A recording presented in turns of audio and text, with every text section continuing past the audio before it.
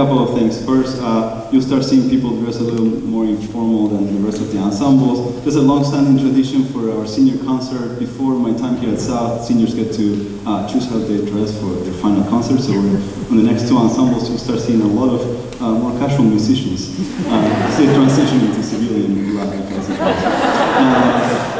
And then this ensemble is still going to play 4 pieces. We're just going to play them without stop between each piece. So here we go.